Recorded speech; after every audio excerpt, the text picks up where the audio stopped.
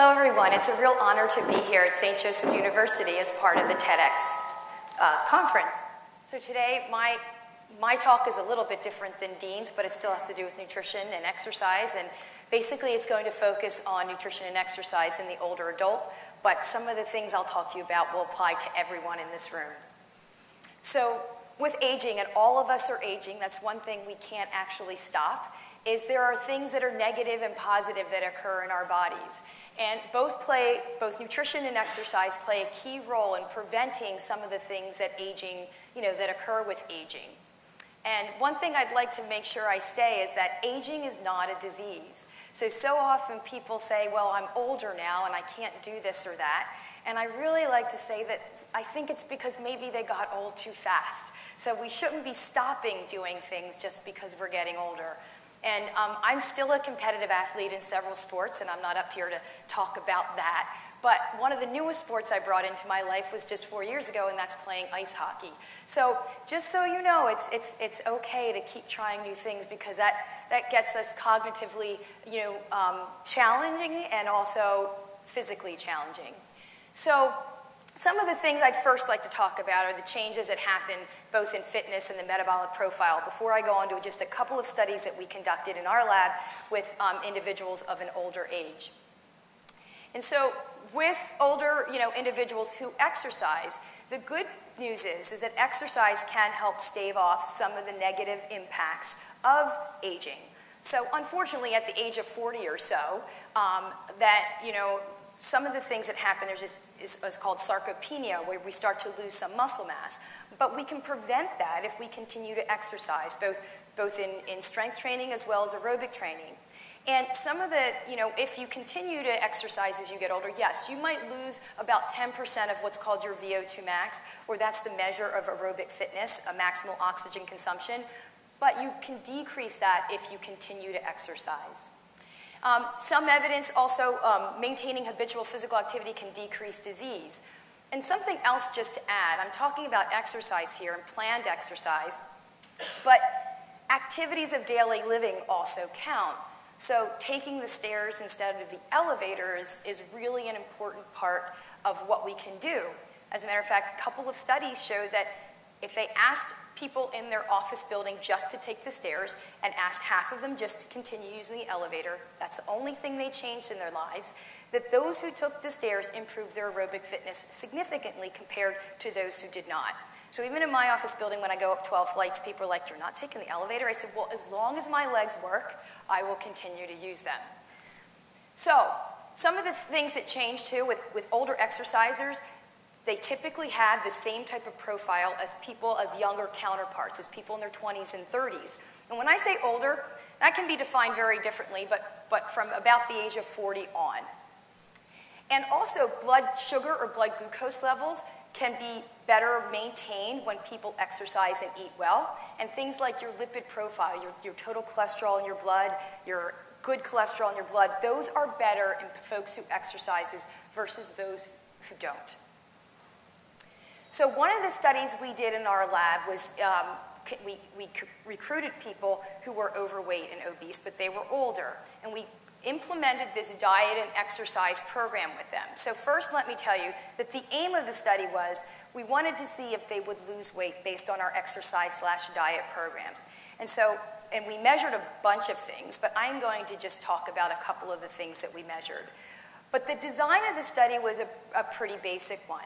We recruited about 90 overweight and obese sedentary individuals. They were about 40-some or so years of age, and they had a body mass index of about 31. So most of them were overweight and not so much obese. And what we did was we randomly assigned them to either a diet group, an exercise group, or a diet plus exercise group. And the diet group, we didn't put them on a special diet. We didn't give them special foods. I just taught them about heart-healthy eating. And the exercise group, they got these Nordic track ski machines, which some of you are too young to know, but they're these ski machines that use your upper and lower body. And we supervised all of their exercise programs. So they came to us they started at 3 days a week and built up to 5 days a week for 30 minutes a session. And then after 6 months, those in the two exercise groups, the exercise group and the diet plus exercise group, were given those Nordic tracks to take home. And so then we would follow them up to see if did they continue with that exercise.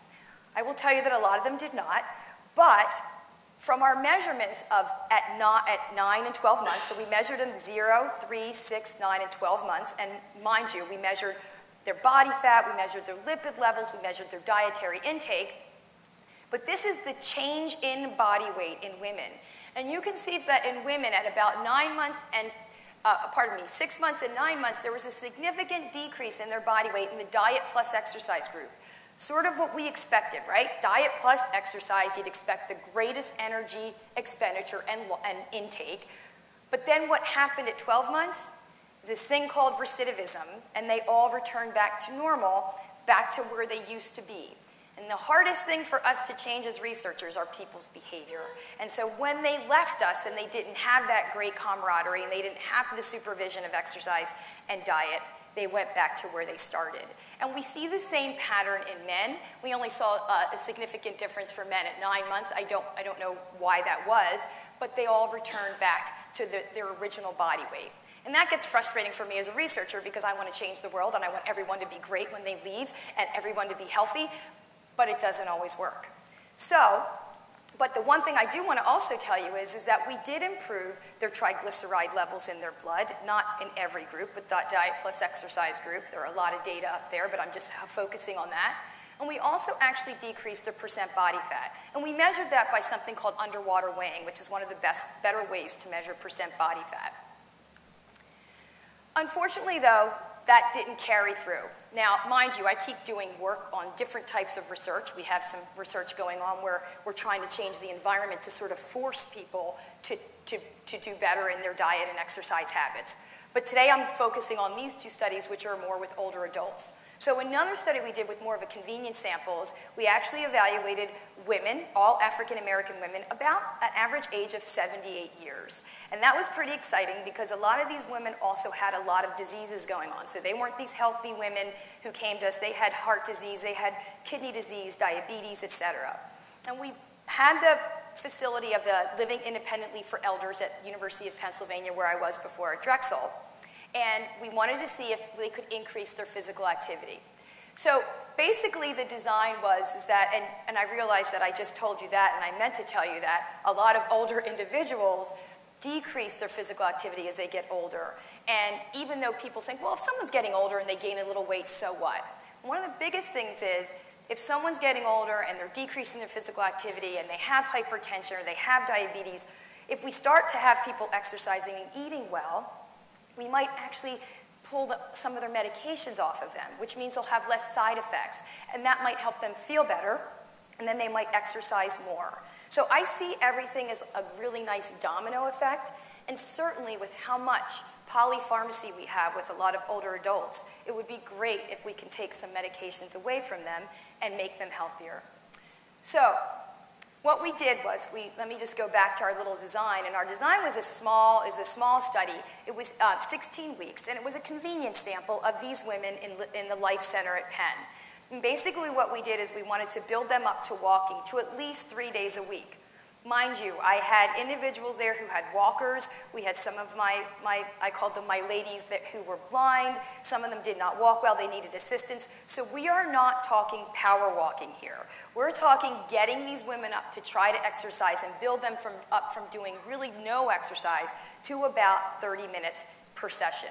But in between, we had to sort of rest them and do chair exercises as well. And I tell you all this, one, for the young students in here, that research is not always easy, and it's never perfect. Number two, that when you get people from a stage of not exercising at all, who also have multiple diseases, you have to really build them up slowly, and you have to be encouraging as well. So what did we find? Even though body weight was our major outcome, we found no changes in body weight. Okay, that's all right. But the one thing that I forgot to tell you is that at each time point, at 0, 8, and 16 weeks, we recorded their dietary intake, but we also gave them these things called actical accelerometers that we had them wear around their wrist. They wear them 24/7 for a week. They're akin to some of the Fitbits that you see today, but they give us a little bit more detailed information.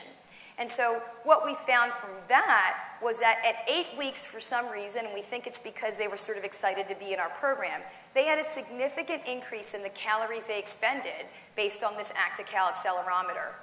And we saw the same thing with moderate activity. So that this means that outside of what they were doing with us, they were generally more active. Which again, for these women, I was hoping for that their activities of daily living were greater even when they weren't with us. And that was an exciting piece. We didn't find weight loss, but we found increased physical activity. And so again, we didn't find the weight loss. Some of that could be for some of these women who had congestive heart failure or kidney disease and held on to more fluids, that we weren't finding those changes when we weighed them in. But most importantly, was we found increase in physical activity. We also found from a sort of qualitative standpoint that they really did enjoy the fact that they had this camaraderie with other women. So they do continue that program at Life. Lots of flaws to this particular study. We didn't have a control group. But the good news was we got them moving more. So again, age is no disease, and we can change our lifestyle at any point in our lives. So I sort of focused on the exercise part, and now I'll end with the nutrition part. And so how is it that we can balance out exercise no matter how old we are and eating healthily no matter how old we are? And so kind of alluding to sort of what Dean was talking about, I mean, we really overuse our earth, and we have about 3,800 calories per person a day more than we actually need. So we really waste a lot of food, especially in the United States. And this slide shows you, this was a study done a long time ago, but it's something we as researchers get a little frustrated with, is that when we ask people to tell us what they eat, typically what they do for their energy intake is they significantly underestimate what they take in. Doesn't surprise any of us, but they typically, it's not that they're trying to lie, it's just that people don't either remember or they might not want to quite tell us what they've eaten. And they also significantly overestimate how much physical activity they get in a day. So people sort of think maybe they do one thing, but then they might actually do something else. I like this slide because it sort of, rings a little true with sometimes when you talk to some of your friends or you hear people say, well, yeah, okay, I've got to get to the hole of the donut, but I've got to eat that donut to get to the hole of the donut. So, I mean, I guess none of you think it's that funny, but thank you. All right, because remember this is being taped, so I have to laugh really loudly. But what can we do? So speaking of donuts, which some people eat in the morning, eating breakfast actually is a really great way to start your day, like all of our moms have told us, right? But it's a great way for many reasons. It actually, people who eat breakfast tend to have decreased disease, and they also actually tend to have a better body weight. They actually tend to maintain their body weight better than those who skip breakfast, who think, oh, I don't really need to eat breakfast, nor do I want to, because those are more calories. And also those who eat breakfast tend to make better choices throughout the day compared to those who don't. By the way, if you do eat breakfast, you expend about 15,000 calories more per year than those who don't. That's because digestion and absorption take energy. So by skipping breakfast, what happens is your body slows the metabolism down a little bit more and says, I don't know when they're eating next, so I better protect them and hold on to that fat a little bit more. And that really goes against what people are trying to do. The other thing is to set goals. Set goals for exercise, set goals for eating. Because if you set some goals for yourself, you'll likely go after them. But the goals shouldn't be too lofty, because oftentimes people will come up to me and say, oh, you know what, I really need to lose 50 pounds, and they've been 50 pounds overweight for a number of years. Then I'll say, okay, but we sort of need to work on maybe 10-pound increments. And when I say that to someone, they sort of get frustrated, but I really try to work with them to say, let's work on small bits at a time. The other thing is enjoy eating. So in our country, I think that we, A, feel guilty about almost everything we put in our mouths, and B, we don't tend to sit and enjoy when we eat. Growing up from 2 Italian immigrants where everything, and I was blessed with having everything homemade from the gardens that my parents had, and Yeah, the typical hot peppers hanging from the ceiling and the prosciutto hanging from the ceiling, and my dad made homemade wine, that we enjoyed eating. We always sat down together as a family, homemade spaghetti at least twice a week. So things were just wonderful, and I grew up that way, so it was really odd, you know, that we have so much processed food and how that sort of changed in our lives. And we all want to eat fast. Like our whole society is sort of moving quickly. So even if you're at your desk studying or doing work, even if you turn away from that computer for about 10 minutes to try to actually know what you're eating. Because the old adage of it takes 15 or 20 minutes for your brain to know that you've actually eaten is true. So be aware of that, because that's another thing that if weight loss is in your what you want to do, then you want to make sure that you actually know that you're full. We're all guilty of it, of eating fast, eating in the car, then you spill something and coffee on your way to work, and you're like, darn it, I wish I didn't do that. So, speaking of, decrease eating on the run. You know, so and we tend to, when we eat on the run, also make poorer choices, right? You know that if you're really hungry and you haven't eaten well, you might go to a vending machine as opposed to maybe making something or going someplace and making a better choice. And preparing meals as a family, even if you're a family of 1 or 2, is really important. It used to take most households about 40 minutes to prepare a meal. It takes them about 10 right now, 10 minutes rather. A lot of times that's just microwaving something and warming that up. So even if it's just to try to make meals a little bit more, preparing them a little bit better and including healthier options, that's just something that's a great thing to do. And if you're on campus and you live with several people, it's just fun for everyone to have a job and everyone to help each other out. And then a life-work balance, which is a tough one. But honestly, we only have one life. We really just have this one now, and it's not a dress rehearsal, as you've probably heard that quote before. So I think it's really important that we enjoy, you know, have a good balance of, we spend lots and lots of hours at work, but then to enjoy what we do outside of work. Enjoy whatever it is your hobbies are, or spending time with my dogs, or all my different workouts that I love to do. And so it's just think about that and remember to take the time to do that, because it moves so fast, you know, and as the older you get, I'm looking at the young college students in the audience, the faster it goes, and I don't know how to stop it, but we can't. So unfortunately, just try to balance that out, and I think the younger you learn that, the better you'll do later in life.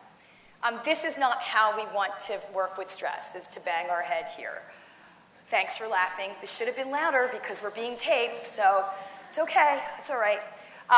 So this quote is, you can't help getting older, but you don't have to get old, is really something I think is so important. I like this person and I like this person. Growing old is inevitable, but growing up is optional.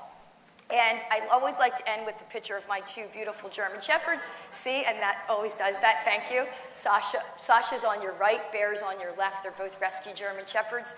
And I'm, again, grateful for being invited. Rachel and Katie have done a great job. I thank you for your attention, and let's go Hawks. All right, thank you.